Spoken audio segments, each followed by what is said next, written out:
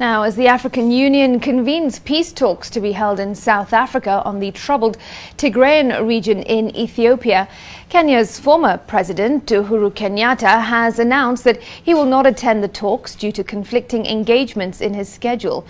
Kenyatta, who was appointed by his successor, William Ruto, to be Kenya's envoy on matters regional peace,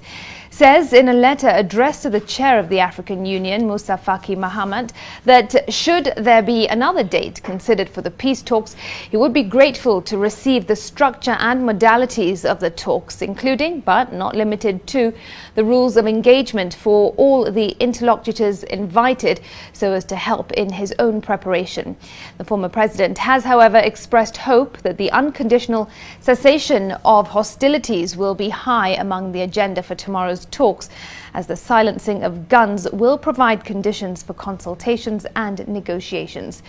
This would have been Kenyatta's first assignment since his appointment on the 13th of September 2022.